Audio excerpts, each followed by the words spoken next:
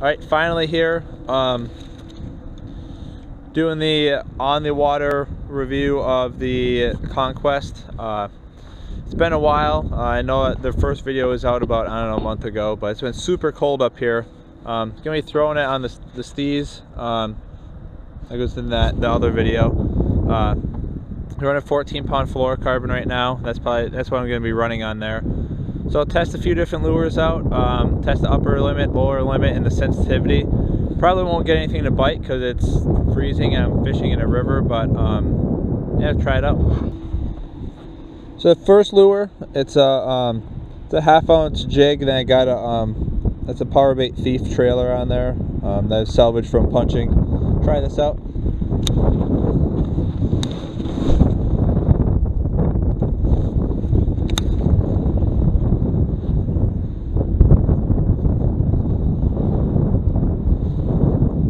I mean, I can tell that there's sand there. There's a lot of bow in my line. I'm going to try to face directly toward the wind.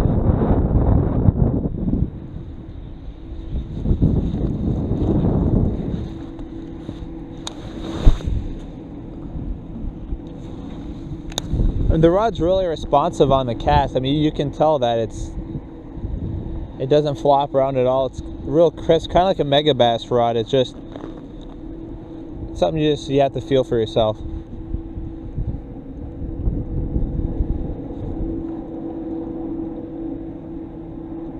I mean, I can feel the difference, like when I get to the more rocky stuff near the middle, and then like this, so the current goes that way. You can feel like when you hit the soft stuff that gets kicked out to the outside of the current. I mean, you can feel that. It's not night and day. I know the current and stuff like that plays an effect, but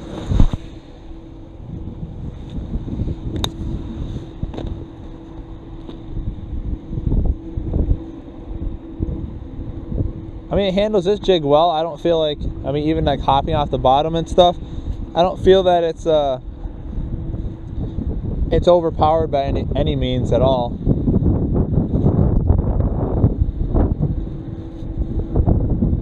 This is probably right in this rod's wheelhouse too, using this about a half-ounce jig or so.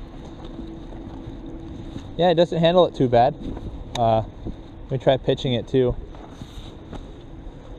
I mean, yeah, it doesn't overload the tip at all, which is nice.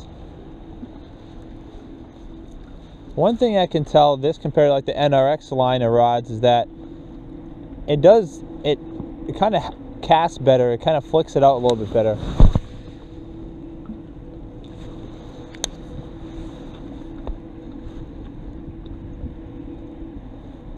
Yeah, I think it's a little too early to tell like if it casts that much better, but I can feel the rod does more for casting than the NRX lineup did for me.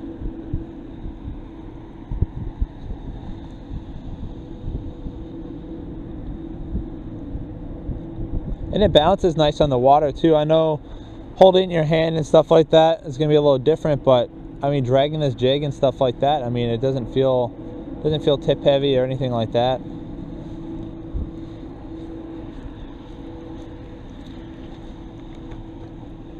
Okay, now I'm going to throw on the next lure.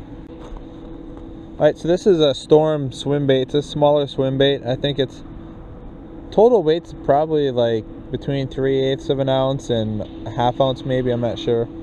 They can cast kind of weird because they got that big paddle tail on there. But I'll just throw this, see how this feels on this rod.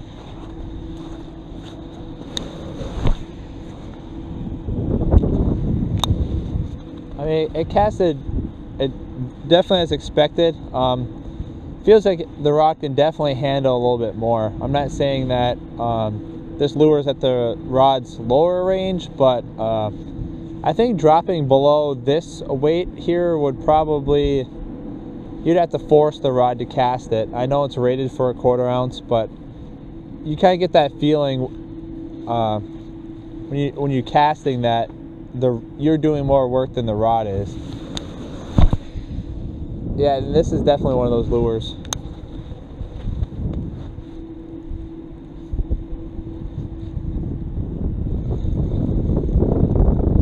And with this, I'm working it kind of slow, but I can feel when I'm hitting different types of bottom with this.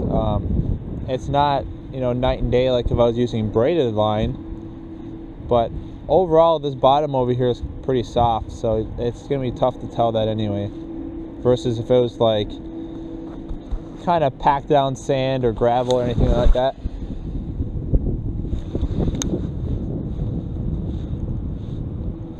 And just how in the first video how the taper was, I mean, I wouldn't be afraid to throw some treble hook baits, kind of like this swim bait on here.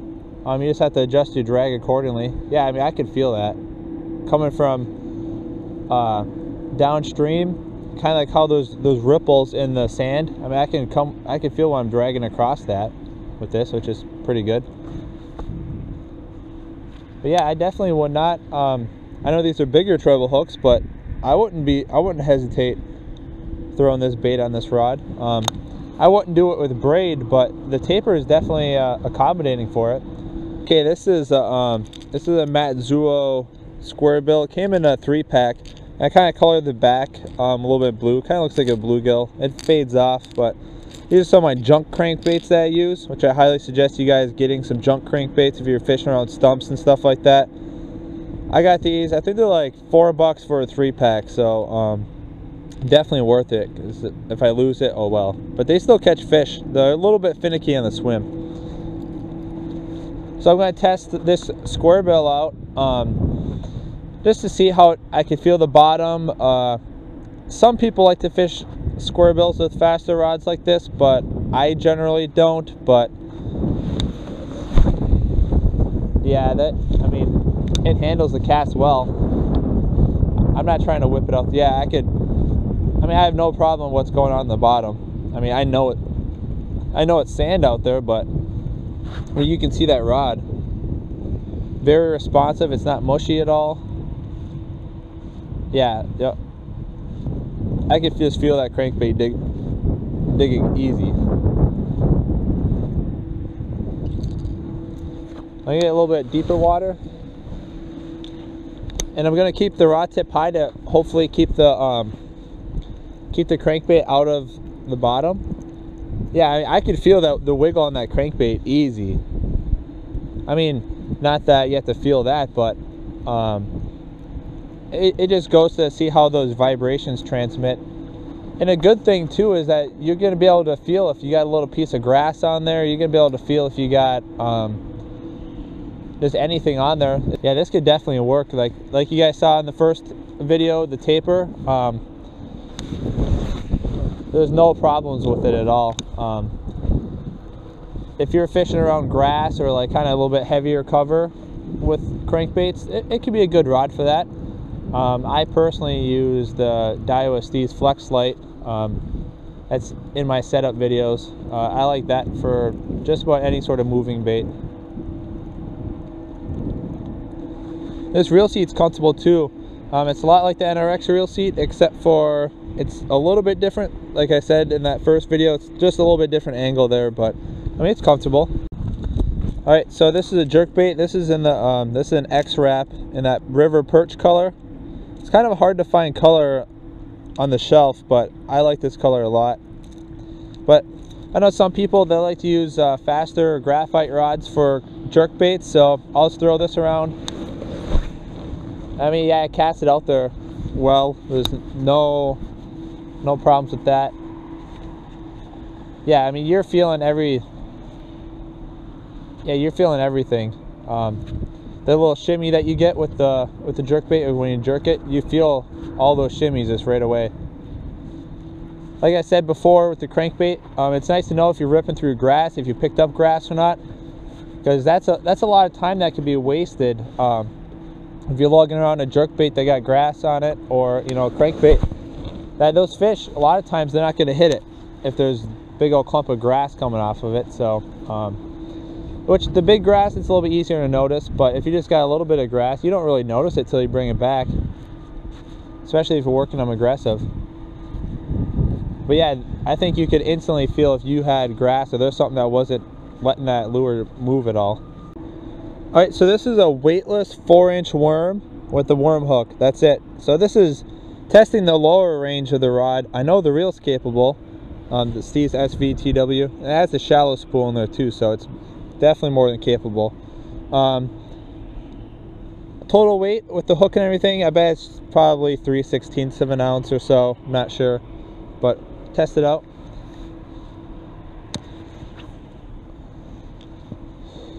I can tell you the rod does not want to cast that at all. You get that feeling of it's more of just a pendulum to delivery. It doesn't load up at all, but this is well below the range that you'd normally use for this rod.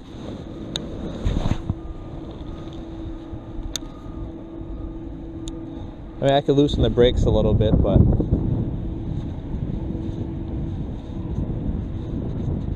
and I'm casting into the wind as well, but that doesn't really mean anything because I feel the rod's not loading up at all.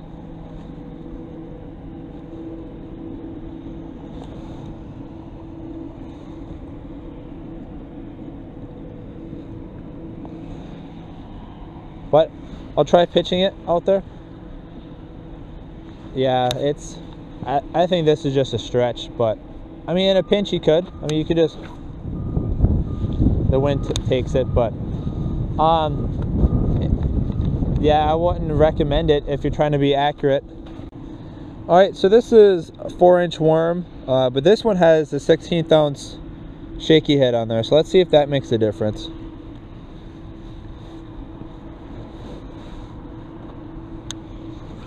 Ooh. That one kind of got out of the way on me. But I think this might even be a little light still unless you kind of force it.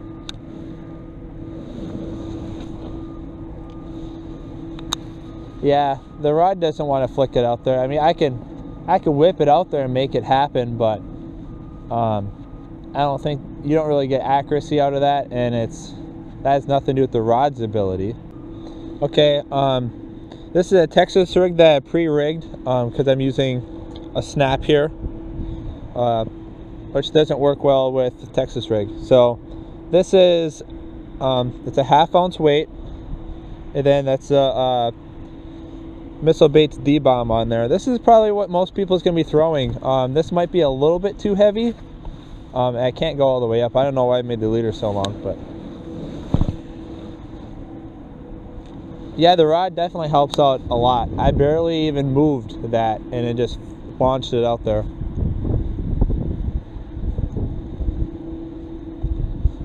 Which makes me to believe that it's going to be a really good 1/2 ounce jig rod. Maybe a little bit less, but I'll be using it for Texas rigs. Probably not this big. I'll probably use a little bit less. I'll probably use like a 1/4 ounce or even like a 5/16. But I know in a pinch this could work. I mean, pitching this out, I don't think it's gonna be a problem either. No, it doesn't feel overpowered. It's definitely near the top of the rod's range, though. I think. I mean, it's not a big piece of plastic, but it's a decent size. And then plus that tungsten weight on there. It actually might be 3/4 ounce tungsten. I'll weigh that and I'll put that on here when I weigh it. But yeah, the rod definitely helps out. I mean, I'm not saying it's, oh, the casting is so much better with this rod versus a different rod, but you can tell the rod's very snappy in that cast, and it launches it out there.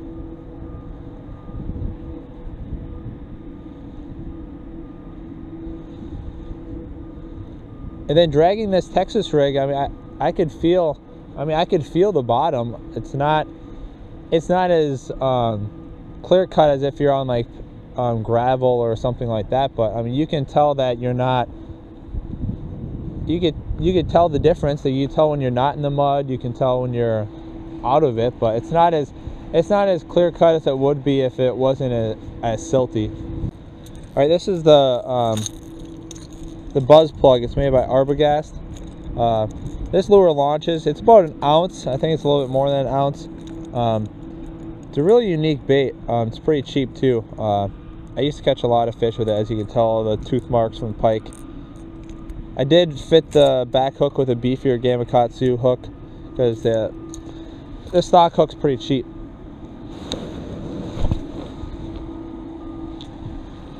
Yeah, this rod handled that no problem. Let me just try to rip one down the river real quick.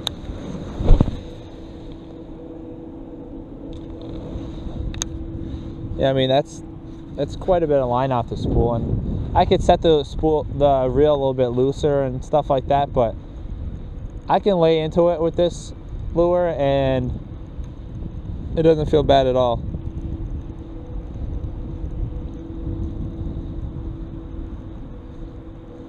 So I think I confirmed you can definitely go over that 3/4 ounce, and even that when I'm like trudging it through the water, the rod doesn't feel mushed at all. And it's accurate with those weights too. Like I throw it all 3 times I've casted it, it's went pretty much where I want it to be. I think it was user error if it wasn't exactly where it was.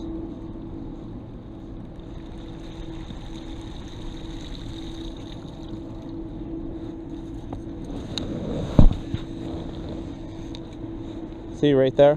That was no problem. And I know sometimes when you overload rods, the accuracy can kind of get away from you, but this rod I have no problem. As you saw, I just landed right on the bank, like underneath the little ice shelf there. Alright, so this is a Spro Frog. I think this is a 55 size, I'm not sure. We'll try that out. Just see how it goes.